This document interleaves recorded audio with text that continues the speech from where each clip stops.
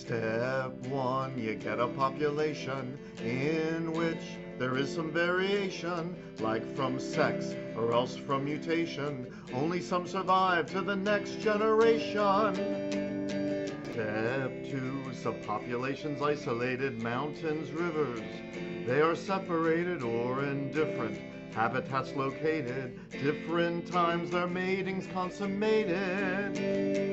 Step 3, over time more differences, hybrid kids suffer bad consequences, stillborn sterile, low immune defenses, selection for more separation than commences.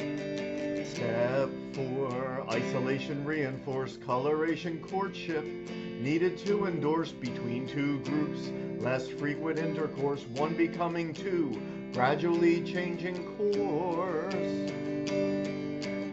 Step 5, one species is now two, intergroup mating.